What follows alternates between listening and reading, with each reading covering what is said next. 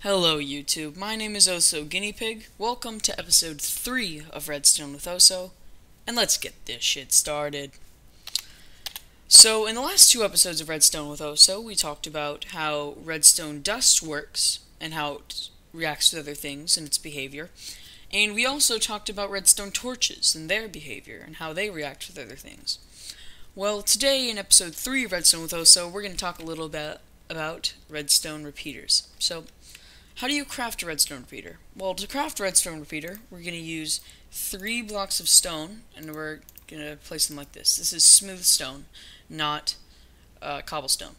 We're then going to place 2 redstone torches right here on the left middle slot and the right middle slot, and in between those redstone torches, we're going to place a piece of redstone dust, and there we get our repeater. Now, the repeater looks like this, and it's going to face whichever direction we place it down. This being the front of the repeater, and this being the back of the repeater. So if we place it like this, it's going to face this way. Place it like this, it's going to face that way. Place it like this, and it's going to face that way. Now, this is what a redstone repeater looks like when it's being powered. You can see in this instance, it's being powered directly from a redstone torch. But it can also be powered from redstone dust, if it's in the powered state, like this. You can see we can remove the torch,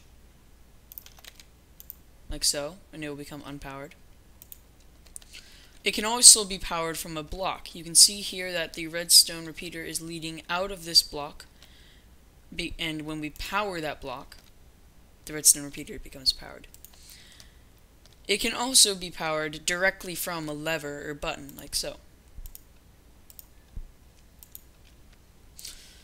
Now, there are 4 main things that a redstone repeater does that make them very useful to any redstone user. So the first thing is that they are able to cause delays. In its current state, the redstone repeater causes a delay to any circuit it is hooked up to for about 1/10 of a second. Now, if I right-click on the redstone repeater, this will now make the delay 2/10 of a second. If I click it again, this will now be 3/10 of a second, and if I hit it again, now it becomes 4/10 of a second. If I right-click it at this point, it will then go back to 1/10 of a second, so I can cycle through the options very quickly. So right here I have a setup where I have a block that I'm going to power with this button, and this redstone repeater, set at 1/10 of a second delay, is going to affect this redstone, which is going to power the door.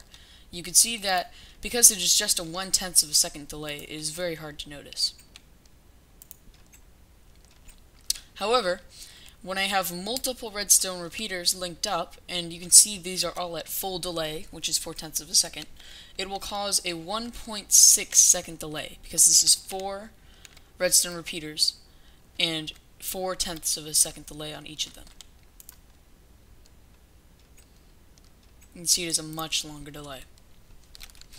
Now, the second useful property of redstone repeaters is that they do not affect redstone around them. You can see if I place this redstone torch here, it is not going to affect this redstone dust. You can see this happening on a bigger scale here too. You see I have redstone repeaters going through here to this door. Now this is just a rough example, but let's say I just wanted to power that door, but I didn't want to affect this redstone here. Well, there we go. We can just go through like that.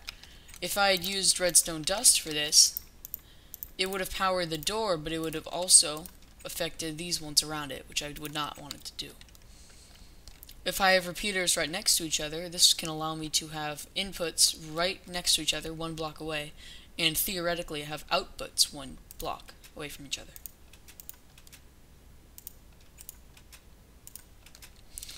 The third thing is that redstone repeaters can only translate power in one direction. You see, we have we have a redstone torch that is sending power into the front of the redstone repeater. Now, the redstone repeater can only translate power from the back of it to the front, so the back of this will not receive the power. If I put the redstone torch behind the redstone repeater, it will send it to the front.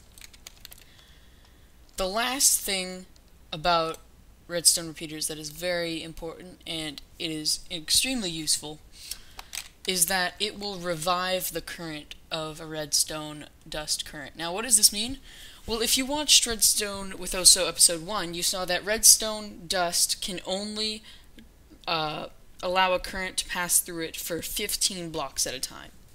So you can see here that I've powered this piston even though it's winded well over 15 blocks. Now, how is this true? This is because I have a redstone repeater here. What this does is it is essentially reviving this current. You can see this is at a very low current, and if I had just redstone dust here, it would not even make it to the next block. However, I have a redstone repeater here, and it is reviving this current and putting it at full strength into this next stretch of redstone dust. This can be very helpful when you are trying to send a signal a long way. However, it will create a delay once you have enough of these built up.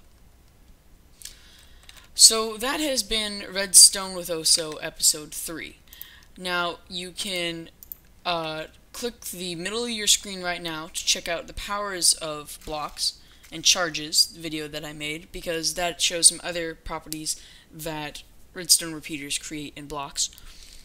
But right now you can click in the top left hand corner right there to access my previous episode. You can click the blue box on the top right to go to my next episode of Redstone with Oso. And go ahead and click that green block in the bottom left to go to my channel, see some of my other videos. And click the box in the bottom right to subscribe. So, hope you liked my video, guys. Hope you got something out of it. My name is OsoGP, and I'll see you guys next time.